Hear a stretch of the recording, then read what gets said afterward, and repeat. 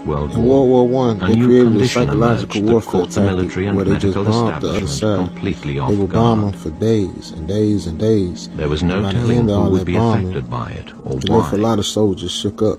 It left a Those lot who of suffered soldiers from jacked it up, and they might be called it shell hypnotized shock. or electrocuted, arrested or shot, all for the same illness.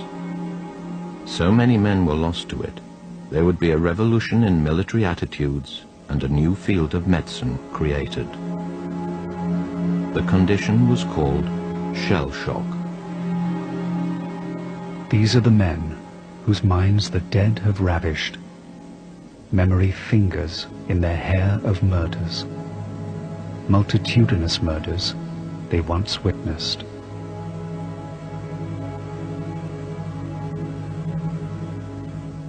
State of shock.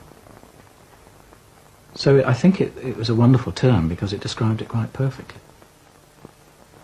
To the Army's alarm, more and more cases of shell shock began to appear.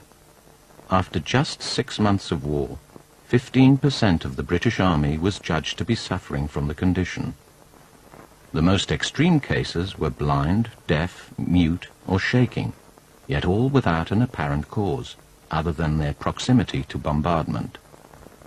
Similar cases appeared in the French and German armies on the Western Front. The shell shock are the symptoms of a mental purge.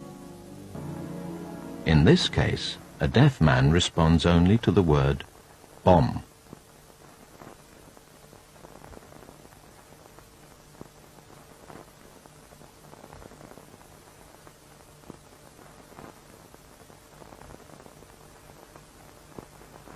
Somehow the mind splits itself off from the body, that they're almost two distinct entities.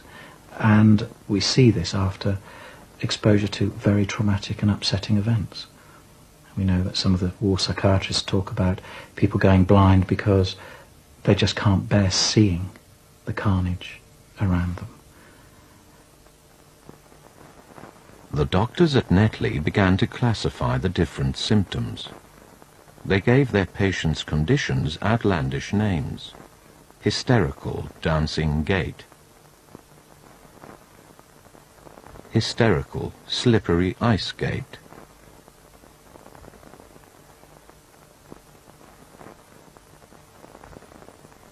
and battling with the wind.